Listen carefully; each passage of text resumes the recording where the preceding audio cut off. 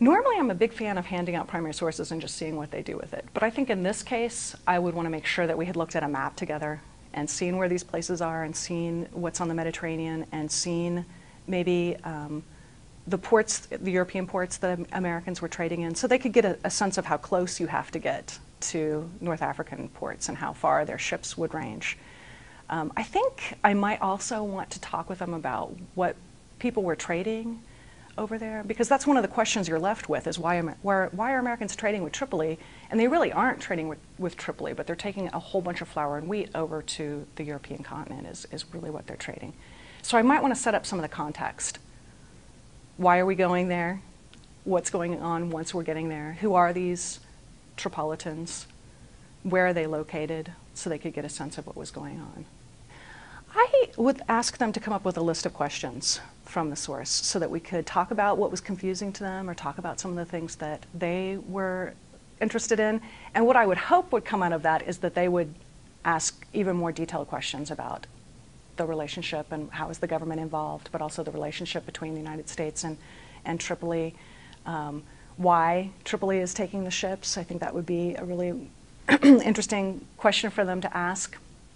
The other thing I was struck with is at the very end, in the very beginning of this letter, he talks about how long it takes letters to get back and forth.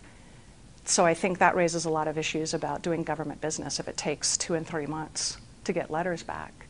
And of course, Cathcart is probably sending multiple copies of the same letter by various ships, hoping that one of them will make it, because those ships are very likely to be captured by Algerians, by the French, by the English, and never make it home. And in fact, he's kicked out of Tripoli, and Tripoli declares war on the United States, and the Americans don't know for another month or so after that war has been declared, because he can't get the information back soon enough. So meanwhile, America does send a couple of ships over, and the ships are charged with either making arrangements or attacking. So they're sent with some money and said, if you can smooth things over, if you can make things work out all right, that's okay, but if you have to use force, use force. They get to Gibraltar and they find that war has been declared.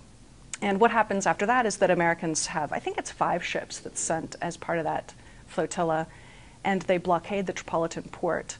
Unfortunately, they blockade it ineffectively because there are only 5 ships.